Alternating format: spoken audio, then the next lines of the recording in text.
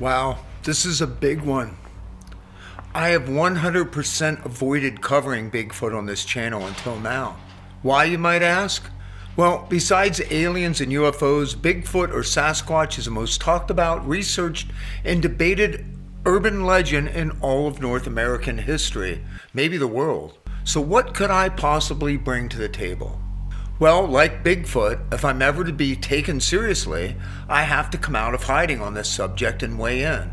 But no matter what I say or how I present this information here, it will surely be disagreed with and debated. So is Bigfoot a cryptid urban legend or a real mammal? Or something else?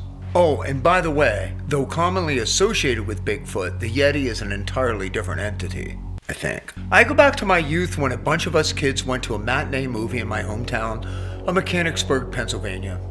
We were all fired up thinking we were cool being able to go to a movie without our parents. We all got a small allowance and quickly bought milk duds and popcorn and anything else that probably amped us up on sugar. The movie that was showing was called The Legend of Boggy Creek. As it rolled, many of the kids continued to laugh and act silly and just have fun.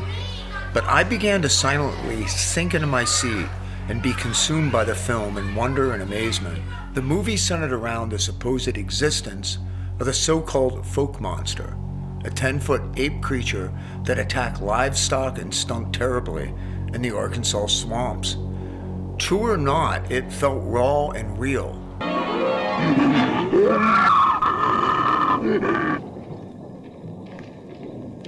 And it has recently been restored in 4K, by the way. So my infatuation with cryptids and Bigfoot started when I was young. I love monsters. I was literally obsessed with all the Universal monsters and other ones. And at that time, I believed that Bigfoot might just be a living, breathing reality, a real-life monster that one day I might get to see, and more horrifyingly, maybe get caught by. So what do I think now, you might ask? I mean, that's what this video is about, right? But before I go there, what I always do is allow myself to hear all the stories and allow all the possible to be possible. But since this subject is such a huge story with hundreds of stories and investigations, I will do this a little bit differently. Let's go through the evidence first. Realize evidence and proof are two different things. If a store was broken into, let's say, and they find hair and fingerprints, that doesn't mean who it belongs to is the person who broke in. But it's evidence. It could be from somebody else that was in the store earlier. But again, it's evidence.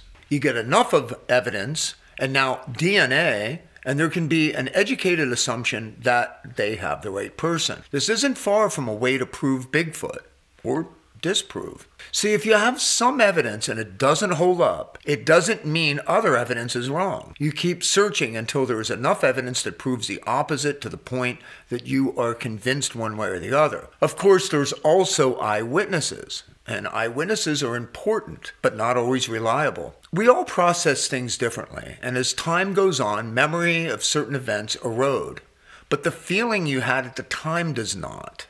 And sometimes your mind can sometimes fill in the blanks. This is why revisiting old feelings and events is important so you can reprocess them. Sometimes that's a very, very hard process though. So what does this all mean with Bigfoot? Well, there's one other factor in an urban legend that's this big, and it's called the Galileo effect. The Galileo effect is defined as a belief that persists in a society and thrives almost indefinitely despite the lack of evidence for it or even despite the obvious evidence that disproves it. And if you don't know who Galileo was, some say he was the father of modern science. In the late 16th century, Galileo had a new theory which placed the sun at the center of the universe. Wow. This was seen as threatening to the scientific and especially the religious assumptions of the day and led ultimately to a decree denouncing it as heresy. Despite this, Galileo defended this theory and was placed under house arrest for this very staunch stance he had up until his death in 1642. So can we add science to the things that we don't talk about at Thanksgiving dinner now? Why? Ellie, let's not. No, I would be thankful. Politics, religion, and science. Science seems to threaten the first two, doesn't it? Maybe we shouldn't talk about Bigfoot then either. Who has a problem with it? After all, Bigfoot is almost a religious figure at this point in terms of how divided we all are on it. It exists, it doesn't exist. Anyway, people go to their graves convinced that they saw Bigfoot. People spend their lives searching for and believing in Bigfoot. But that doesn't make Bigfoot any more real or not real. Let's look at the proverbial Bigfoot in the room. And that would be the Patterson-Gimlin film. This film is the most debated footage of a supposed Bigfoot in existence. And if you don't know, the Patterson-Gimlin film is an American short motion picture of an unidentified subject that the filmmakers have said was a Bigfoot. And it's since been subjected to many attempts to authenticate or debunk it. The Bigfoot or Sasquatch in the film was said to be female, and the creature was given the name Patty. Pretty cute. So was it a brilliantly executed hoax, or is it real? Well, Roger Patterson, who filmed it, passed away in 1972. But Bob Gimlin, who was with him at the time, is still alive and a few years ago began doing interviews after years of silence. Bob still affirms the film as being authentic. Conversely, Philip Morris, not the cigarette guy, but the owner of the Morris Costume Company, contends that Mr. Patterson purchased that costume used in the film from him around August 1967 and that it is 100% fake. Well, Philip passed away, but his son Scott owns a business today. But the more important question is, who was lying, Mr. Patterson or Mr. Morris? Both wanted to be famous for the same thing, just in different ways. I really think the entire case of the Patterson-Gimlin film lies on that very question. Forget all the fancy analysis and hours of long specials on the film.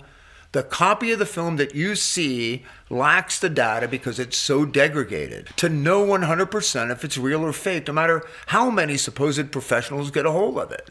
So again, I ask you, who was lying? One of the two men were, and I don't like liars, do you? But there is always the same question that is also part of the same questions about aliens. And that question is, why, with all the great consumer cameras and cell phone cameras in the world, why don't we have a better picture of Bigfoot?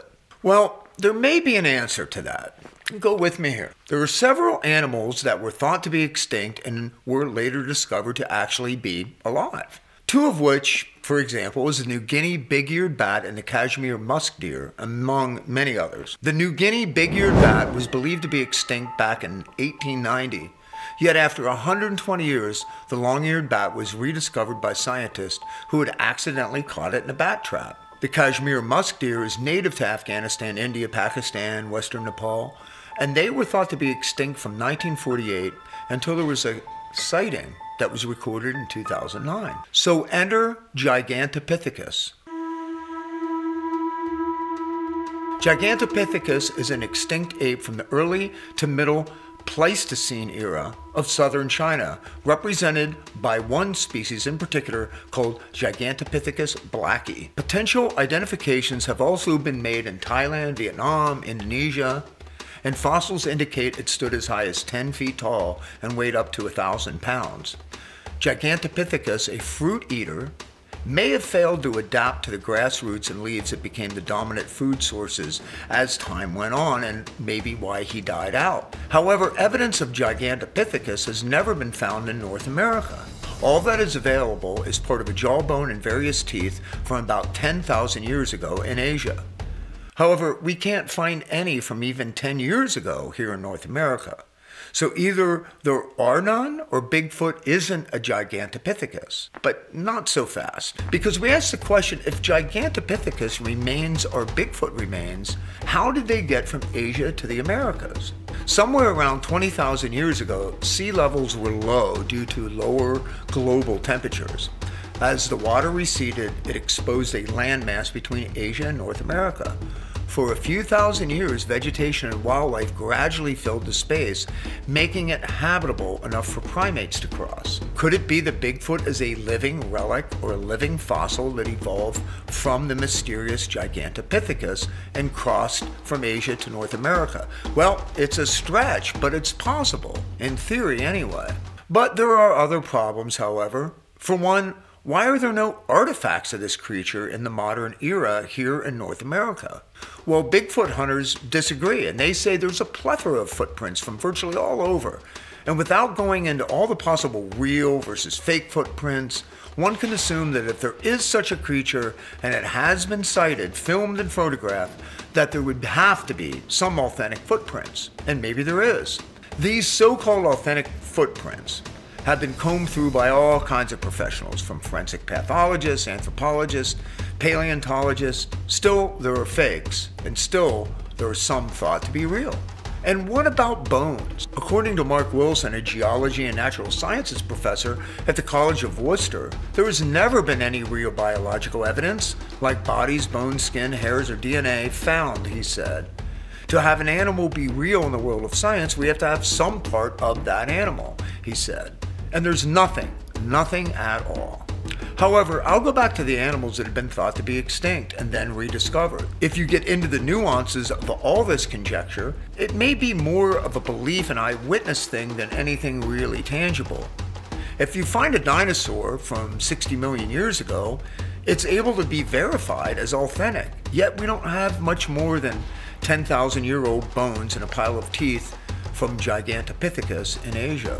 Do Bigfoot creatures maybe bury or somehow destroy their dead, as according to some Sasquatch researchers? Well, maybe, but why? Why would they be so clever as to know that humankind will hunt down their bones? There are other pieces of evidence. For example, we do have Bigfoot sounds, and there have been many recordings of what is to be believed as Bigfoot calls, whoops, and screams.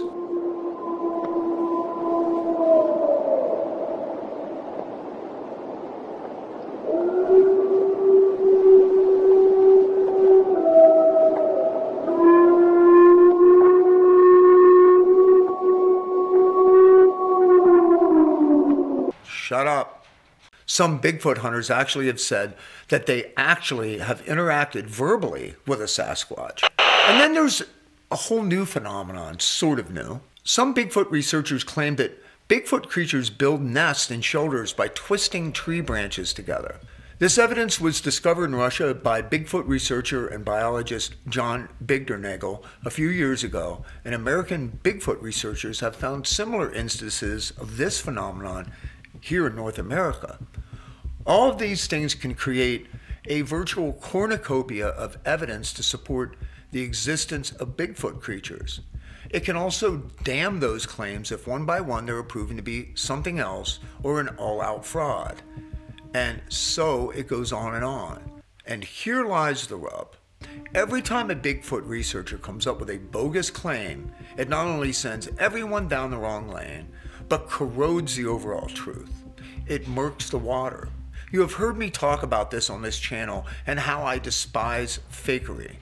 There are so many compelling urban legends, mythical beasts, extraterrestrial entities, paranormal forces, all these things that have not yet been proven or disproven 100%, and it's why I do this channel. It's why I spend so much time on these subjects. Urban legends contain the core of truth somewhere in their stories. As for Bigfoot, what if they are real? What would our society do with them, or it? What would we do to it or them? Would it change the fabric of our science?